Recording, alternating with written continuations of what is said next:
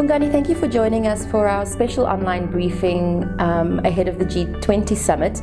My first question to you is, what is your sense of Russia using its presidency to promote discussions on labor issues ahead of the summit? We welcome the opportunity and the spaces being created. Of course, we do accept that there are limitations, there remain limitations about how effectively and in real how to make an impact, a meaningful and effective impact. But we welcome the opportunity, and it's a critical space that must not be allowed to close. It must be taken further for future purposes. So it remains very important for Labour to have space to make such impact. Now, globally, the labour market is under pressure, and it's central to the bigger debate on global economic recovery, which is exactly what the G20 aims to address.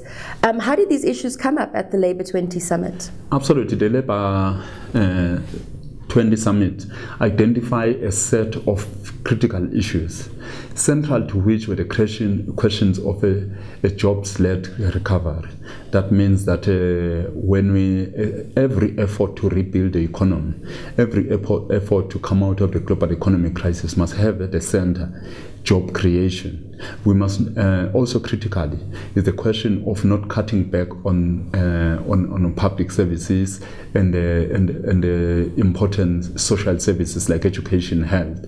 It's continuing investment in infrastructure and social development.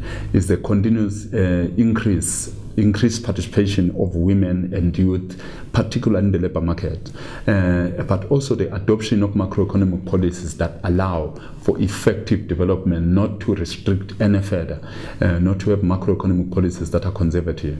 So those are some of the issues that were put at the center by Labour. And then last is the question of training of young people to have the opportunities and skills and exposure, including apprenticeships and learnership into industry and exposure into participation in the labour market in general.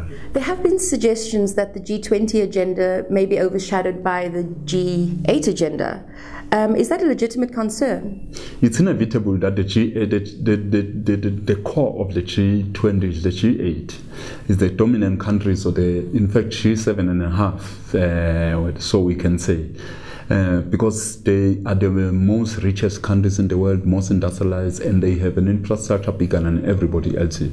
You mentioned the G7.5. Who is the half? Russia is in and out, is not necessarily regarded even by themselves as fully part of them, but it's in a certain way part of them. So that is why we say 7.5. Yeah.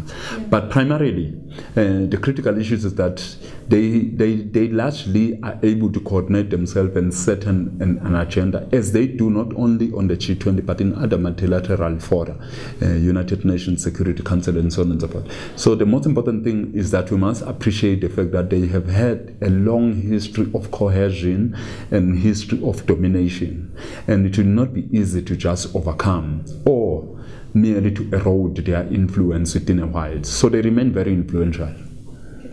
Even in the trade union movement itself, we still see the assertion and the dominance of this trade union from those countries. So the unequal power relations are a defining factor of the current global power relation. What happens after the Labour20? Will these issues raised there actually feed into the bigger G20 agenda? Some will be, some will not, because it's a continuous contestation. It's a battle of influence. So we do believe that some of our issues will make it, and some have already made some inroads, but primarily the fundamental questions remain outside. They remain about the transformation of multilateralism itself, and what is the role of the G20 in advancing a democratic multilateral system on a global scale.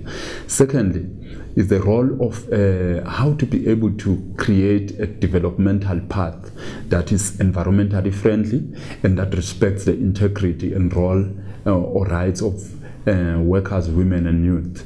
But also lastly is to emphasize on the importance of macroeconomic policies that are responsive to the developmental needs of people, in particular on the African continent, the questions of industrialization, development, and the involvement of Africa in full participation in global affairs. So those are the issues that remain critical, and a lot of other issues in that regard. Bongani, thank you for joining us.